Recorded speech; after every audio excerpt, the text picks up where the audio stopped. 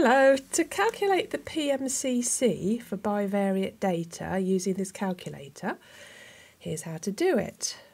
Press Home, then choose Statistics, and then scroll down to Variable. Choose that.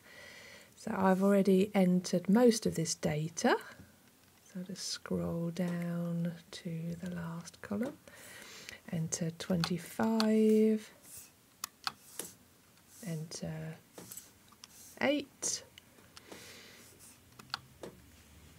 Then when you've entered all of your data, press Execute again. Now choose Regular Results.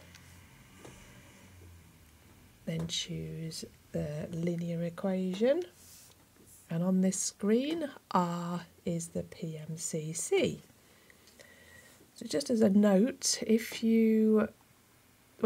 before you enter your data at this point, make really sure that you've deleted anything else in there to avoid confusion, and you do that by pressing Tools, Edit and Delete All.